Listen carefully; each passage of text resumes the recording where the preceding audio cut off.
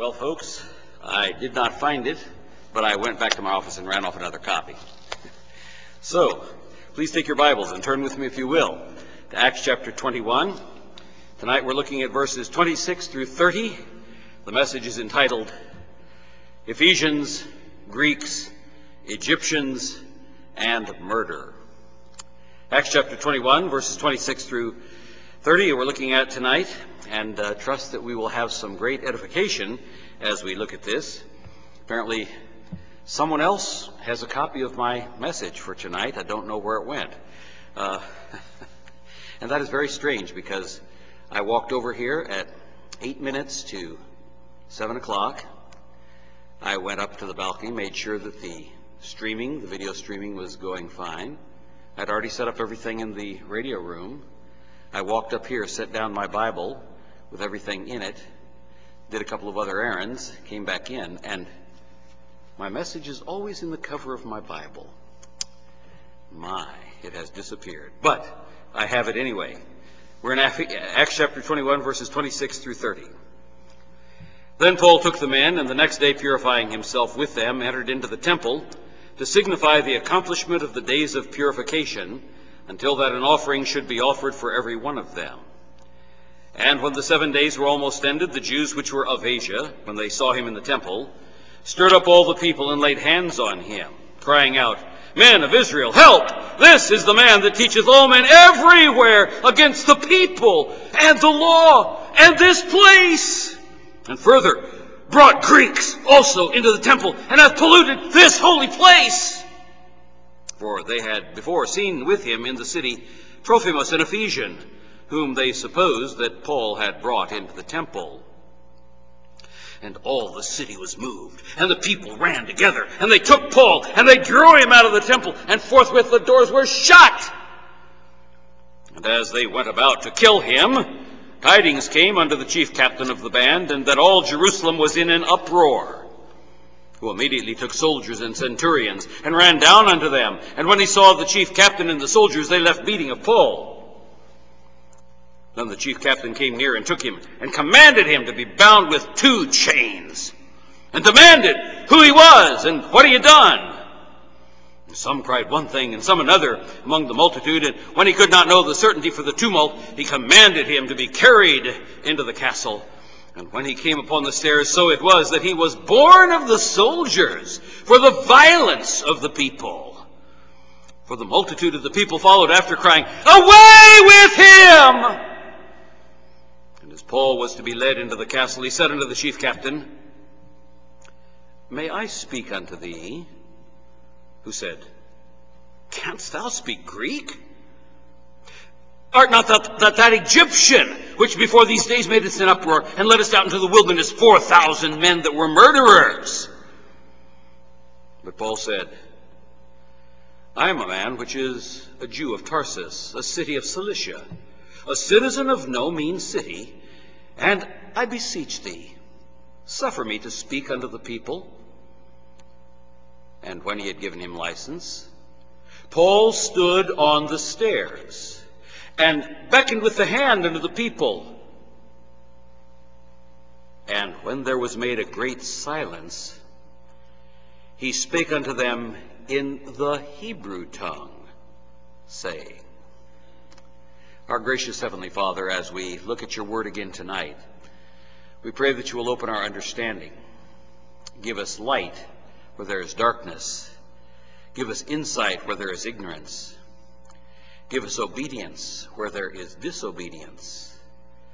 Cause us to understand the wisdom with which Paul responded to a very difficult situation. Make us men and women of wisdom who respond when we are faced with crisis times in our lives, when there is the crowd and the tumult, the shouting, the screaming, the unknowing accusations, we might respond in the way in which Paul did, and then use it as an opportunity for sharing Christ. Father, we thank you for your word and for its power. We pray for your blessings upon it tonight in Jesus' name. Amen. Now you recall that the last time we were in the book of Acts, we looked at skewed reports and weaker brethren. And that was all the way back on November 15th, because November 22nd was canceled in lieu of the Thanksgiving service over at Marcus Hook. And then last week, November 29th, was the fifth Sunday special film, The Search for Noah's Ark. And let me just pause for a moment and put in a plug for this coming Wednesday evening. As you know, a week and a half ago, I went to a banquet over in East Earl, Pennsylvania. It should only take about an hour and a half to get there. It took me 3 hours to get there because of the rain and the Philadelphia traffic. But it was fantastic. It was a presentation by Ken Ham, who was there in person, talking about the building of a full-size ark at their Creation Museum in Kentucky. And that's why we said in the bulletin this morning, the ark has been found in Kentucky. It's there. And it is incredible. And Mr. Ham spoke from the scriptures about the ark, salvation, and the return of Christ. Well, he had done that presentation about 2 months ago in another location at the Creation Museum itself, and the ark wasn't quite as fully completed as it is now, but nevertheless, I got a copy of the DVD from that time that he made the presentation at the Creation Museum, which includes the message that he preached, which is a fantastic message. Really, really want you folks to hear that. And then the pictures of the construction of the ark and the crews actually working on it. And the massive, massive timbers. You can see why it took Noah 120 years to build it. It's a huge boat. And it's opening in July of this year. And I got so excited about it, I bought a lifetime boarding pass, which gives me lifetime access both to the Ark and to the Creation Museum, and also gives access to all of my children. Lifetime boarding. Now, they're going to have to pay for their own spouses and kids. I mean, I can't. There are way too many grandchildren. I can add a grandchild for $300, but they're like, I forget how many I really don't even know how many grandchildren I have at this point. I don't know who's expecting and who's not. And I have some who are in the works right now being adopted, and so I'll let their parents take care of it. But at least each one of my kids has lifetime boarding on the Ark and lifetime access to the Creation Museum. But you must be here on Wednesday evening. It is fantastic to see what is going on and how God has led them by faith to be able to raise that money at $29 million. You say, well, that's a lot of money. Well, it's nowhere near what the Smithsonian pays for one exhibit. Ken will talk about that, but they put in an exhibit to glorify evolution at the Smithsonian Institute that cost something like $89 million for one exhibit. And this entire thing, because there are so many Christians involved who are donating their time, their energy, their resources, they are able to build that entire boat. It's the length of 1.5 football fields, and all of the exhibits inside of it, and purchase all of the land. They have 800 acres there on one of the very busiest interchanges of 2 interstate highways in the entire United States, within driving distance, one-day driving distance of 2/3 of the population of the United States. And God provided that for them. So I encourage you, please be here on Wednesday evening. I think you will have a great blessing. And so that brings us back to our text for tonight, Ephesians, Greeks, Egyptians, and murder. And you probably picked up on all of those as we moved through that passage just now. Now, we have to look back. It's been 3 weeks now since we looked at the passage right before this, which was skewed reports and weaker brethren. Very important for a background for understanding what's going on here in this text. So I'm going to summarize that for you very quickly. The last time we learned some key lessons that set the stage for us tonight.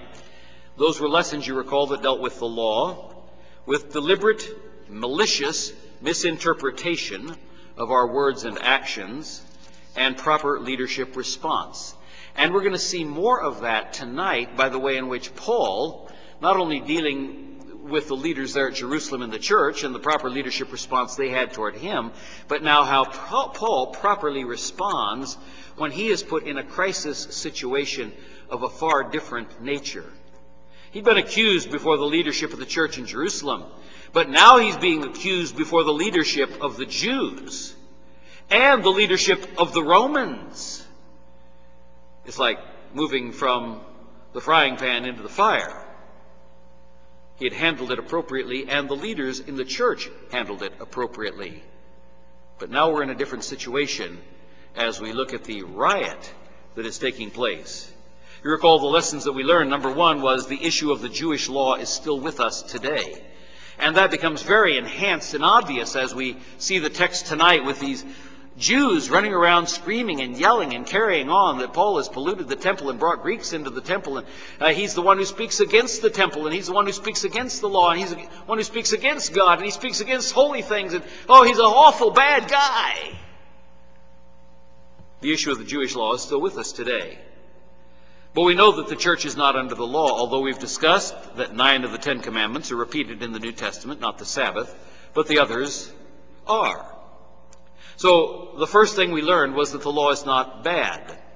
We're not free from the law because it was defective, but because the law had a purpose that the legalists miss. The end of the commandment, what is the result that you're supposed to get from it? Paul tells Timothy in 1 Timothy chapter 1, the end of the commandment is charity, that's agape love out of a pure heart, and of a good conscience, and of faith unfeigned. If you don't reach those 3 results, you have a wrong application of the law.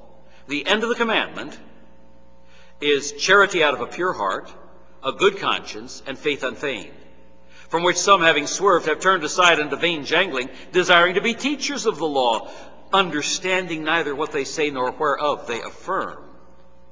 But we know that the law is good. The law is not bad. The law is not defective. Paul reminds Timothy the law is good if a man use it lawfully. Now tonight we're going to see some people who are mindless. They are zealous to try to defend the law, but they are using it mindlessly. It's not that the law is bad. The law is good if a man use it lawfully. There's a lawful use and there is an unlawful use of the law. We're going to see tonight one of the unlawful uses is a misapplication of the law. Those Jews all running around were very zealous to defend the law, just like the leaders at Jerusalem said, "Thou seest, brother, how that we have many Jewish converts here and they're all zealous of the law." So we encourage you to take those who have this vow, just like you do, this Nazirite vow on themselves, and go with them and go through the purification rituals at the temple. That's precisely why Paul had come back to Jerusalem. He was finishing off a Nazirite vow. We've talked about that in detail. Paul said, that's perfectly fine. I'll go with these guys. He took this group of men with him who were also completing their Nazirite vows at the same time that Paul was completing his. He was not violating the law. He was not denying the law. He was fulfilling a vow so that he would not have the judgment of God against him. He'd made it while he was under the law, but just because he got saved did not mean he could therefore annul his vows. Just like Paul explains to the Corinthians, when you get married, suppose you were unsaved. Suppose your husband or your wife was unsaved. Well, at the moment you become a Christian, that does not dissolve the vow that you made to that unsaved person. And Paul says you still remain with them. That's no reason to break your vow, because if you do, God will judge you. Ecclesiastes chapter 5 makes that very clear. So Paul is fulfilling a vow, bringing it to its end so that he might have the blessing of God to continue moving forward. The law is good if a man use it lawfully, knowing this, that the law is not made for a righteous man, but for the lawless and disobedient, for the ungodly and for sinners, for unholy and profane, for murderers of fathers and murderers of mothers, for manslayers, for whoremongers, for them that defile themselves with mankind, that's the sodomites, for men stealers, that's kidnappers, for liars, for perjured persons. We're going to see some liars tonight and some perjured persons. And if there be any other thing that is contrary to sound doctrine. In other words, Paul says, I can't give you a list of everything that would break the law. But the law is not made for a righteous man. If you're in Christ, you are righteous not because of your own deeds. You are righteous because you have the imputed righteousness of Christ. Imputation is the act of God which makes you righteous by faith in Christ. Justification is the act or the declaration of God that you are righteous. Imputation makes you righteous. Justification declares you righteous. You are not righteous by yourself. The law is not made for a righteous man, but you are righteous in Christ. The lawful use of the law versus the unlawful use of the law. The second thing we learned was beware of slanted reports, because speakers may have an agenda they're trying to accomplish. Obviously, that was taking place here in Jerusalem, not just when there were those accusing Paul of being out there among the Gentiles and teaching the Gentiles not to do all these things that the law required. Leadership handled it properly. But now we have a situation where there's some maniacs, where there's some people who are definitely opposed to Paul, who are not saved people. Remember, they have an agenda, and they will try to use what little facts they have against you by twisting them. The third thing we learned was Paul had nothing to hide. He didn't try to work behind the backs of leadership. He went immediately to the leaders as soon as he returned to Jerusalem. The third thing that we learned was wise leaders let those who are under attack make their presentation before revealing the problems and making their judgment. And that indeed is what the council at Jerusalem did. Fourth, wise leaders find the good and commend those who have done the good for their service. When they heard about what Paul had done after he had made his presentation, it says they glorified the Lord. Fifth, leaders are usually aware of rumors that are going around and should be prepared with a plan to set things straight. It's amazing, and we often discuss in our session meetings, and sometimes outside of session meetings, the rumors that we've heard going around in the church. People, what goes around comes around. Eventually they'll get back and bite you. Be careful when you spread gossip and rumors, because most of those things were started by somebody who has an agenda, somebody who is partly telling the truth and partly making it up, which God calls lying. Remember, the law is not made for a righteous man, but it is made for liars, for perjured persons, and if there be any other thing that is contrary to sound doctrine. Leaders are usually aware of the rumors that are going around. Then we saw James and the elders stating the blessing and the problem associated with the blessing. Thou seest, brother, how many thousands of Jews there are which believe, and they are all zealous of the law. That issue of the law is still a big issue when dealing with Jewish converts. You're probably aware that there are Messianic Jews who have Messianic synagogues and who go through all of the rituals of the Old Testament, and they call their pastors rabbis, and they call all kinds of things in there that really we are no longer under, but they want to be very much Jewish about it. And the funny thing is that most of those congregations are made up of Gentiles who try to be Jewish. Very strange. I know quite a few of these folks. And so many Gentiles. Some of my good friends in Alabama, of all places. Can you imagine Alabama having a Messianic Jewish synagogue that's composed mostly of Gentiles who are all running around pretending to be Jews? There was a problem at Jerusalem. It was a blessing to have the many new believers, but they came with baggage attached. The Gentiles came with different baggage. Of course, they had rampant fornication, polygamy, meat offered to idols, vegetarianism, and so on. Paul deals with those issues in the epistles to the Corinthians. But the Jews came with the baggage of ritualism, placing themselves not only under the moral law, but under the ceremonial law, and the laws relating to the foreshadowing of Christ, which was typology. You no longer hang on to the mirror, you no longer hang on to the photograph when you have the real thing present. They did not understand grace. They did not understand not being under the law. They did not understand that we're motivated by our love for Christ, not by the threat of Mount Sinai. When Paul acts both here in Acts and also as he expresses in Romans and Galatians, he's giving a visible expression of the doctrinal truth that he taught to the Corinthians, a proof that he was a mature believer, because Paul was willing to give up his rights for the sake of others and not merely insist on his Christian liberty. And that's where we start tonight in 1 Corinthians 9:20 and 21. Paul writes and he says, "And unto the Jews I became as a Jew, that I might gain the Jews. To them that are under the law, as under the law, that I might gain them that are under the law. To them that are without law, as without law, but not being without law to God, but under the law to Christ, that I might gain them that are without law." In other words, Paul showed what we call in modern English deference.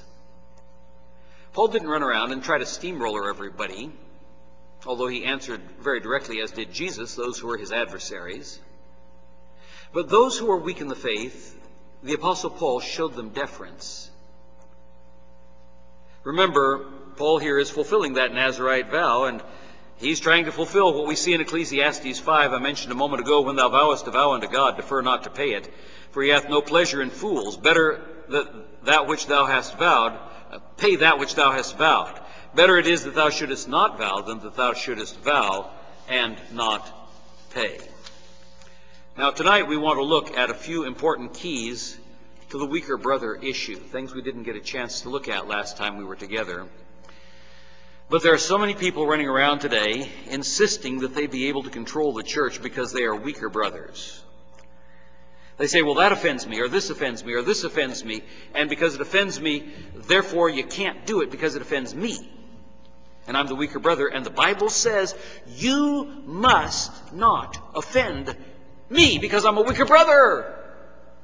And as a result, they control and they manipulate the church. So let's look at the important keys to the weaker brother issue. Weaker brothers should not always remain weaker brothers, controlling the church through their carnal immaturity. There are some very clear instructions about how the church is to treat weaker brothers, and there are 4 general areas that we need to deal with. This is new material tonight, and I hope you take some notes on it, because the issue of the weaker brother is always going to be with the church. There are always going to be new people trusting Christ who are weaker brothers. First, spiritually weaker brothers are, in fact, real brothers. But they should not be included in questionable discussions and issues where the Scripture may not be clear. In other words, areas where church leadership may still be working out the practical application of various lifestyle principles and how they apply to current issues. Basic human issues are exactly the same as they were from the beginning after Adam's fall, all the way through Israel in the Old Testament, all the way through the beginnings of the church, and all the way down to the present. But the applications are different. Let me give you an illustration. When Israel became a nation, they needed a language. They wanted to go back to back to ancient Hebrew as the root language, so that Hebrew would be, in fact, the language spoken by the people. And so back in the end of the 1800s, there was established what was called the Va'at HaLashon, the Academy of the Tongue, or the Academy of the Language, by a man by the name of Eliezer ben Yehuda, a prodigious scholar. He wrote a massive dictionary of all the Hebrew language through all the periods of Jewish history, with every word that was there. But you know, even within that dictionary, and every year all the top scientists in each different field get together and they work out new words to publish a dictionary for their particular field of expertise. For example, biophysics. You don't find any biophysics in the Old Testament or discussions of the laws of biophysics. And so what they try to do, so that they don't take too many loan words from other languages into the Hebrew language, they go back to the original root forms in Hebrew and using words that mean things that are close to the idea that they're trying to get to. They add prefixes and suffixes and change the vowels, because you know Hebrew is written in all consonants. And the vowels are those funny little dots that are underneath all the big letters as you look at a Hebrew Bible. And I hope some of you have at least seen a few Hebrew words every now and then. You'll see them on Jewish gravestones, for example. And by doing that, they can tie the ancient Hebrew language into modern Hebrew. And all radio announcers, all television announcers, all newspaper writers, all magazine article writers must use the words that are published by va'ad halashon,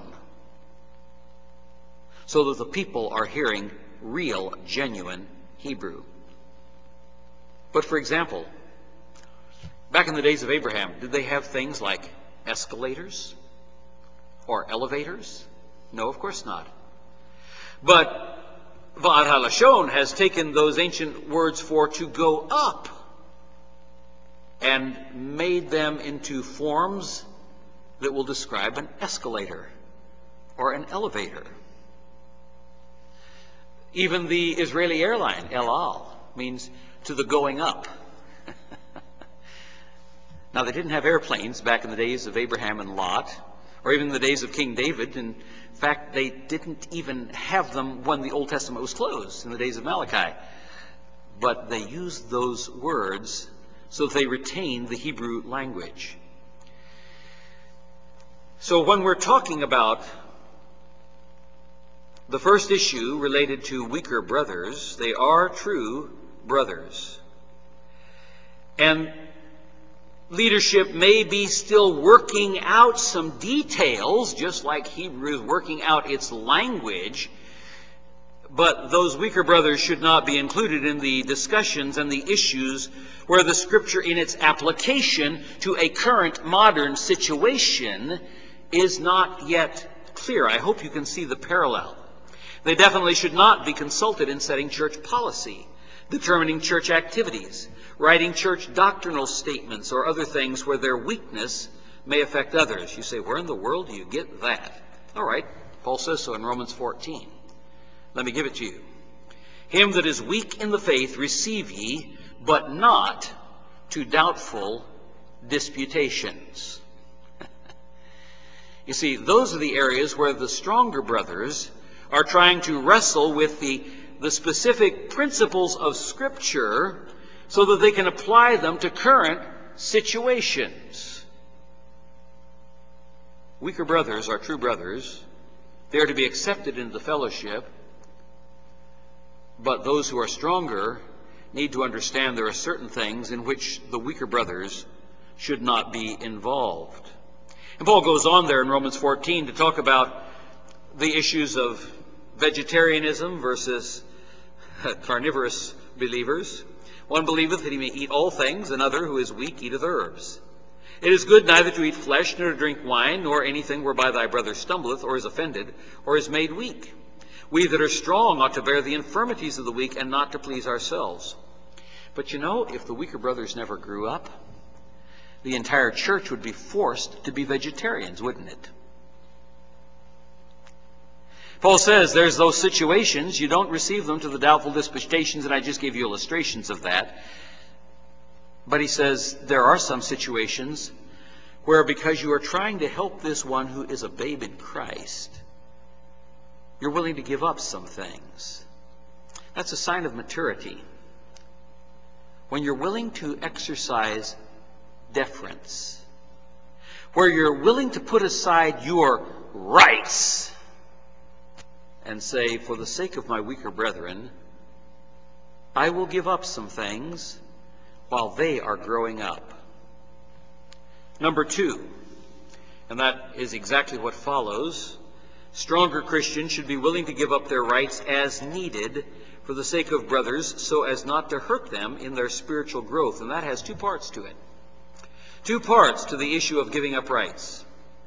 Number 1, failure of strong Christians to show deference to weak Christians is a manifestation of pride, selfishness, and ultimately will destroy the weaker brother.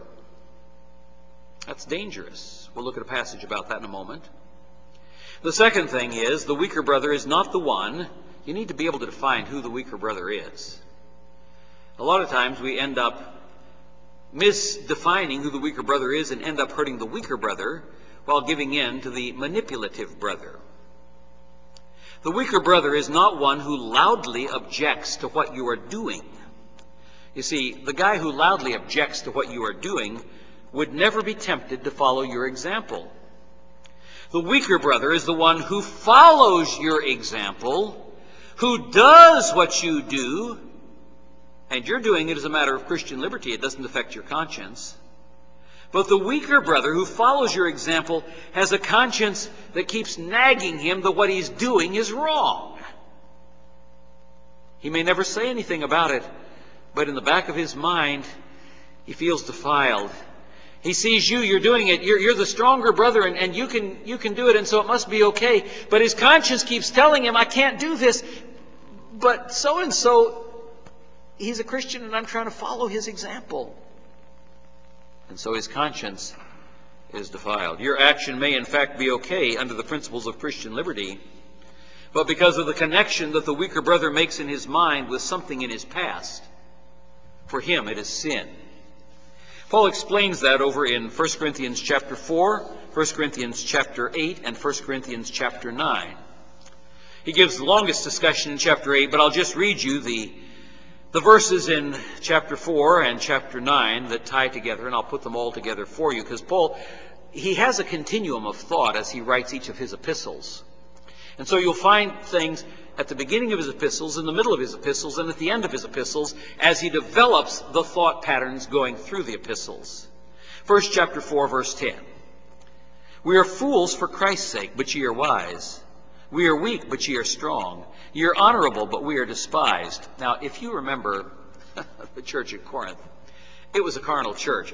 Paul is sort of speaking tongue-in-cheek as he writes that verse. Because after the first 9 verses of 1 Corinthians chapter 1, those are verses of commendation, verses 1 through 9. The rest of the epistle, the entire rest of the epistle, deals with problems at Corinth. So by the time we get to chapter 4, Paul is saying, this is how you view yourselves. We are fools for Christ's sake, but ye are wise in Christ. We are weak, but ye are strong. Were they strong?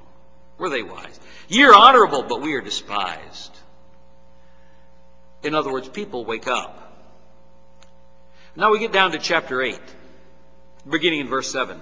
Howbeit there is not in every man that knowledge, the knowledge that it's okay to eat things offered unto idols. For some with conscience of the idol unto this hour eat it as a thing offered unto an idol, and their conscience being weak is defiled. One of the things that characterizes a weaker brother is a weak conscience. He doesn't yet know which freedoms he has in Christ and which he does not, which things are sinful and which things are not. But he has been involved in a sinful lifestyle before his salvation. He has come out of that. He's rejecting everything that is associated with it. And you, as a stronger Christian, realize you have freedom to do certain things. But he, in his conscience and in his mind, associates those things with the evil acts of his past. That's why Paul says, as they see you eating that meat offered to idols, there's nothing wrong with it. It does not have idol cooties on it. It's okay. But in context, it may be wrong. And here in this context, he says it's wrong. Take heed lest by any means this liberty of yours. It's your liberty. It's your freedom to eat those things that were offered to idols. Nothing wrong with them. But remember, it might become, verse 9, a stumbling block to them that are weak. For if any man see thee which hast knowledge, now you know it's okay. You've got the knowledge. Paul tells them knowledge puffs you up. Be careful. We're supposed to know, we're supposed to learn, we're supposed to have knowledge, but it may be the trigger for pride. If any man see thee which hast knowledge sit at meat in the idol's temple, shall not the conscience of him which is weak be emboldened to eat those things which are offered to idols? In other words, the weaker brother is not the one who screams and yells at you. You're sitting down to eat, you're having a nice piece of steak that was offered to an idol. It's no problem for you. And suddenly somebody stands outside, screams and yells, throws rocks at you sitting there in the restaurant at the idol's temple, and begins to yell and scream and carry picket signs out front. He is not the weaker brother. He may be an obnoxious brother, but he is not the weaker brother. The weaker brother is the one who walks down the street and he happens to glance in to the restaurant there next to the idol's temple where they're serving the meat that was offered to the idols. And he sees you and you got this big, juicy steak sitting in front of you. Medium rare. And oh, does it smell good. I'm starting to get hungry. Oh, man. And he sees you eating that piece of meat.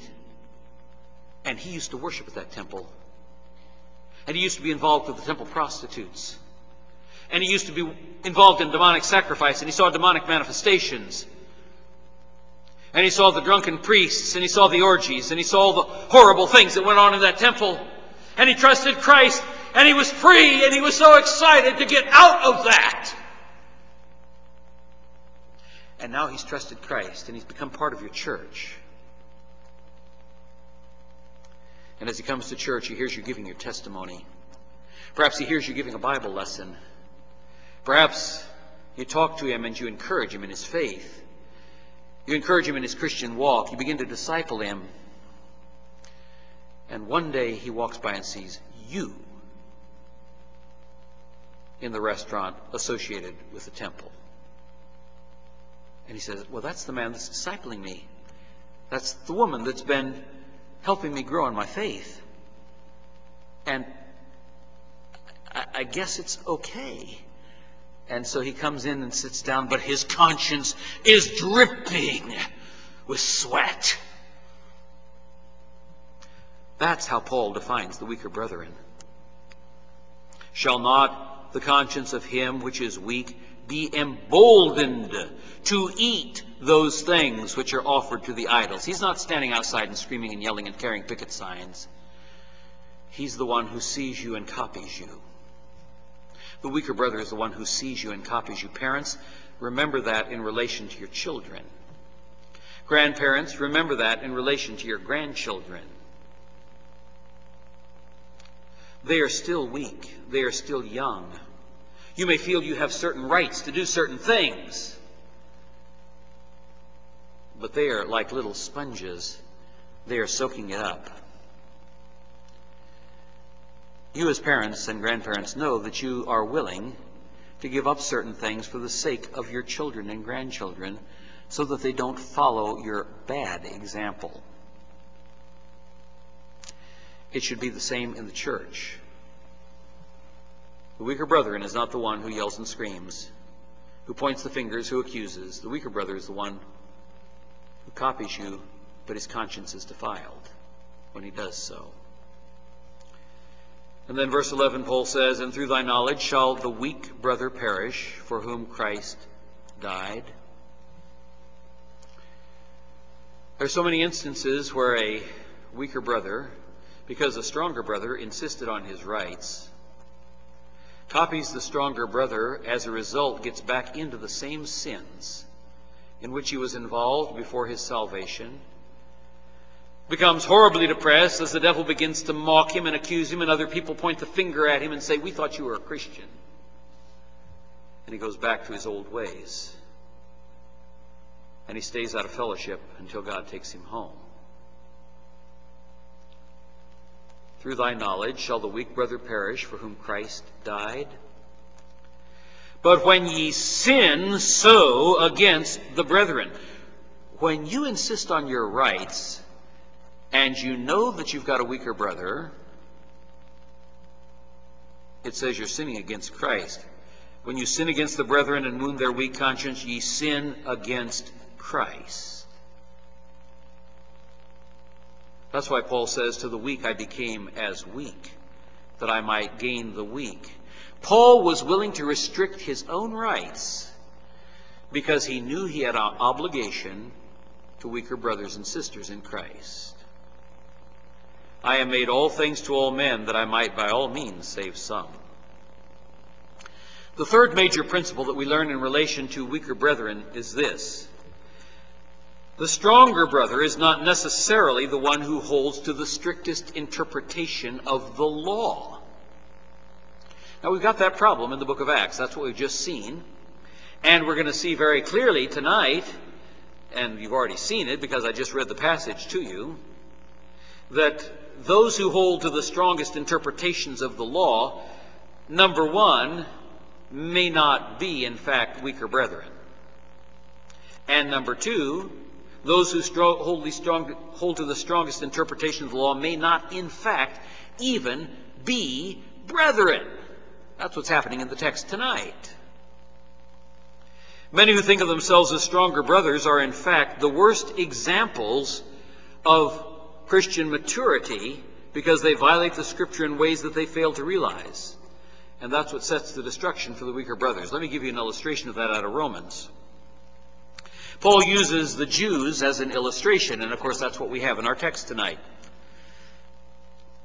He wants to show them something, that their so-called strict interpretation of the law, in fact, is a sham. Behold, thou art called a Jew, and restest in the law, and makest thy boast of God. Okay, so here's the foundation. Jewish. Got it. You rest on the law. Got it. You boast about God, the true God. So you got everything. Not only that, you know His will. Hey, these are people who are not ignorant, they're taught. You approve things that are more excellent, being instructed out of the law. Now, if anybody could have claimed that, the Apostle Paul certainly could have. He was a student of Gamaliel, one of the top 7 rabbis. Ramban is what they say in terms of these great ones, that ever lived in all of Jewish history. Gamaliel.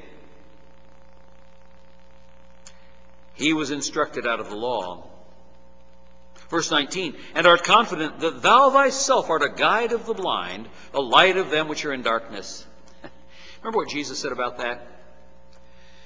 Talking about the Pharisees, the ones who knew the law. He said, pay no attention to them. They're blind leaders of the blind, and if the blind lead the blind, both of them are going to fall into a ditch. Oh, you're confident that you're a guide of the blind, a light of them which are in darkness, an instructor of the foolish, a teacher of babes.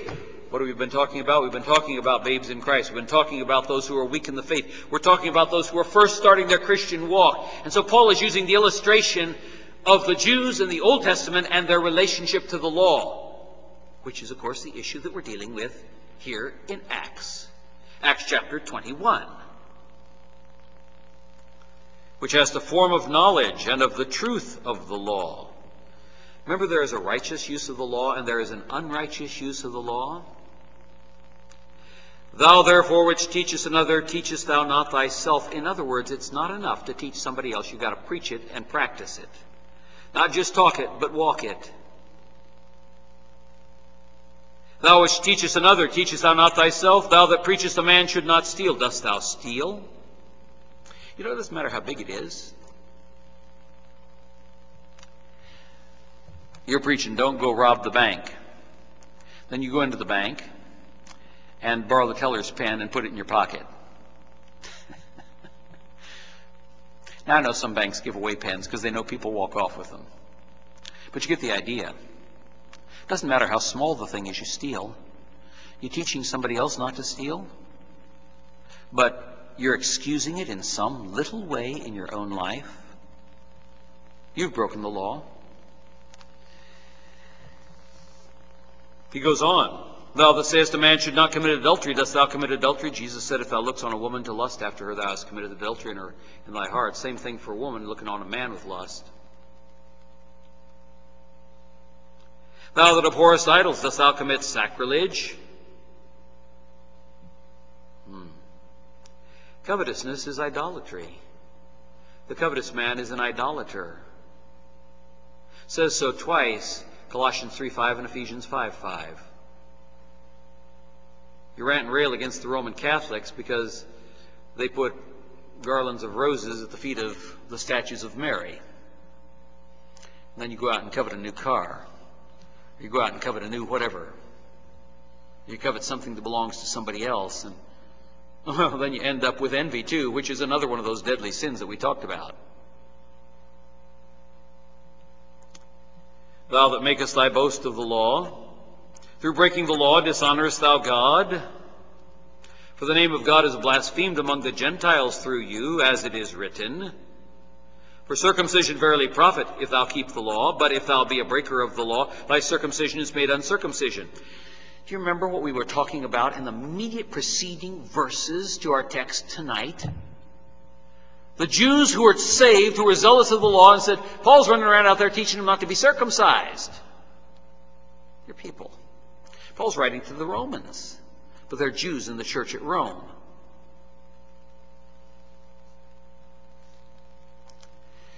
We need to be sure that we're not hypocrites, whereby we're talking one thing and acting exactly contrary, though we think it's a little thing, acting exactly contrary, because it affects the weaker brethren.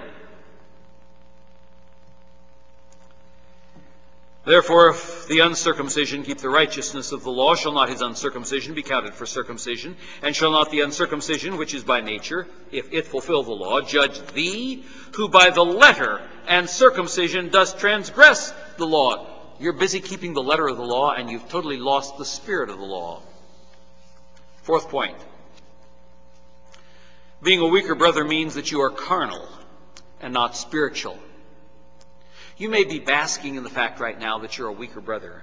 And so that makes you feel good because it means that the more mature Christians sort of have to give way to you.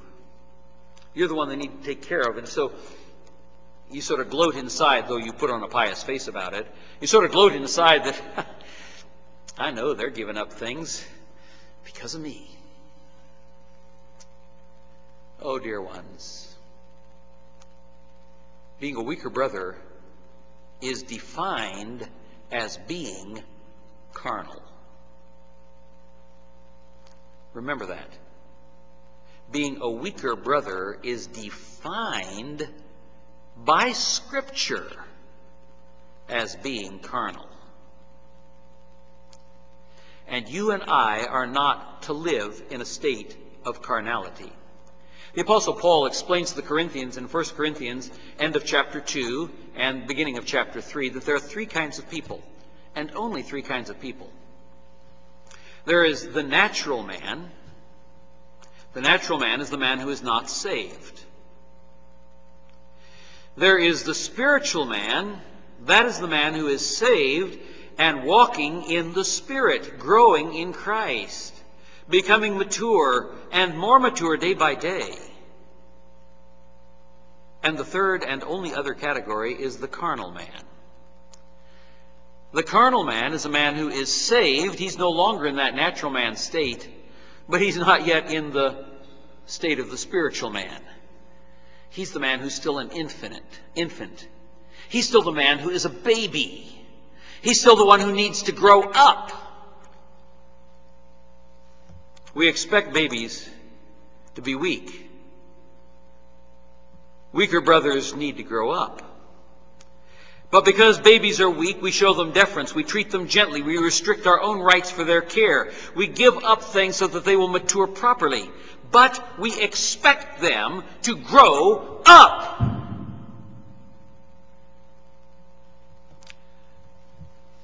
Christians must not continue in a state of spiritual infancy.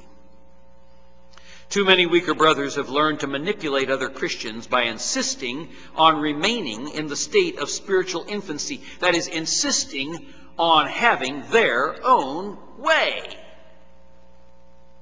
Regardless of what the Bible says, they want their own way. Oh, I know a married couple right now that is having immense struggles because the wife insists on her own way, and if it's not her way, it's the highway. She insists that her husband must do it her way, or he is going to suffer. Dear people, that's carnality, and that's a violation of the Word of God.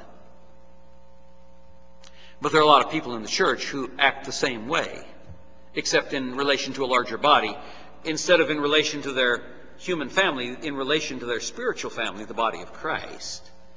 And they try to manipulate the church that way. But listen to what Paul says about it. 1 Corinthians chapter 3. He's already talked about the natural man. And he says, verse 1, And I, brethren, could not speak unto you as unto spiritual, but as unto carnal, even as unto babes in Christ. They're in Christ. They're saved, but they're still babies. I have fed you with milk and not with meat. You know, babies drink milk. I think you know that. Milk is good for babies, isn't it? I think we all agree with that. You don't take a baby and the first thing you give him beef jerky to try to somehow gum it down. I hope you didn't anyway. You're pretty tough on your babies if you did that. We give them milk and not meat. But we expect them to grow from drinking milk to eating meat. Now, as they get older, they can still drink milk. I mean, some of you enjoy milk. I can't drink milk anymore. But some of you can still drink milk and you enjoy it. And you love to have milk with that hot fudge that you're eating, or that chocolate cake, or cookies and milk, you know. Oh, I used to love cookies and milk. Can't drink it anymore. How about soy milk and cookies? Doesn't sound quite so good, does it? When you grow up, you can still drink milk. And so whenever you're at church, you will hear a pastor bring back the old things that you already know, and you'll hear him bringing forth some new things that perhaps you didn't know, which suddenly help you to grow more in Christ.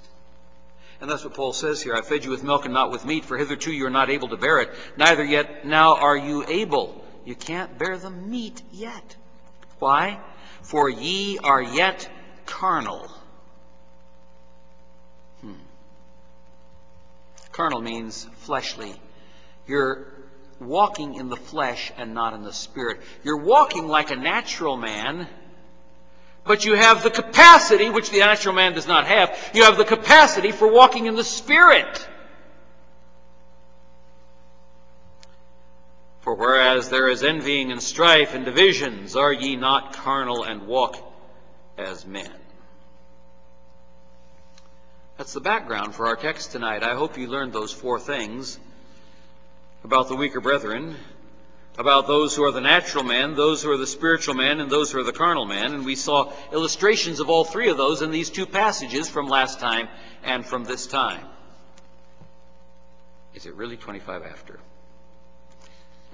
I can't believe it. I have 10 more points to go in relation to our message tonight. The Ephesians, the Greeks, the Egyptians, and murder. And all we've done is given you some new material as foundation. I mean, I summarize very quickly the things that we talked about before because that's essential to understanding our text tonight. But I gave you these illustrations of what it means to be a spiritual Christian, because that's what we see with the Apostle Paul as he faces his newest test. At least I'll give you the first lesson. First lesson that we learn out of our text for tonight is sometimes when you do the right thing, it will get you into trouble. If you act like a mature Christian, it may get you into trouble. Did you know that? Acting like a carnal Christian will probably not get you into trouble with the rest of the world, because you will look and sound and seem no different from the rest of the world. And so American Christians get along just fine in our rotting, decadent, defiled culture because they don't look any different from the rest of the world around us. But sometimes when you do the right thing, sometimes when you obey God, sometimes when you know that you're doing the will of God and you stand out clearly for the will of God, it will get you into trouble, as it did with Paul here. Paul already knew that at some point trouble was going to hit the fan. Paul was a prophet, and all of the prophets on the route back to Jerusalem had made it clear that when he got to Jerusalem, he was going to get into trouble. Nevertheless, Paul understood, and you must understand, and I must understand, we must always do the will of God, even if it gets us into trouble. Or as you've often heard me say, do right and leave the results to God. Do right and leave the results to God. But remember, when you do that, and that's what happens to Paul here tonight, the devil's crowd will always try to slander you. The devil's crowd will always try to lie about you. The devil's crowd will always try to trip you up. The devil's crowd will always attack you. The devil's crowd will always try to mess up your life. That's the way it is, people. We live in a fallen world. We live in a world where the God of this world hath blinded the minds of them that believe not, lest the light of the glorious gospel of Christ, who is the image of God, should shine unto them. Satan doesn't like it when you do right, because that's what confirms what you're saying with your mouth. Don't worry about it. It doesn't matter when they attack. What matters is what God says. What matters is how He views what you're doing, not what other people view you doing. Now, you have to show deference to the weaker brothers, but you're helping them to grow up. But it doesn't matter what they think about you and say about you. What matters is what God thinks about you and what God says about you. And so you do what is right. You leave the results to God. Well, at least we got through lesson 1. But we're going to have to close at that point. Our gracious Heavenly Father, we thank you once again for your word and for its power. We pray that you will help us to properly understand what a weaker brother is, properly to define it, properly to realize that we have an obligation to those who are babes in Christ, so that we might help them grow spiritually. Not so that we can cater to their carnality, but so that we can help them grow out of carnality and see the freedom that they have by grace in Jesus. Not freedom to do what they want to do, but the strength and the power and the enablement to do what they ought to do by your Holy Spirit, to help them reach spiritual maturity so that they might become men and women of God who are faithful and capable of standing for the faith regardless of the attacks that come. Father, again we thank you for the principles of your word, for its application, for the way in which the Apostle Paul not only talked it with his mouth, but how he lived it with his life, even though he knew that he would get into trouble with the devil's crowd as a result. Make us men and women of God who are men and women of principle, men and women of character, men and women of the Word of God, men and women who are thoughtful and consistent in the application of the Word of God, men and women who love the Word of God and who make it central in our lives, who inculcate the Word of God in every action and attitude that we have. Those who have their motivations from the Word of God, those who have their empowerment from the Spirit of God, those who have a deep love for Jesus Christ. For we pray these things in His name. Amen.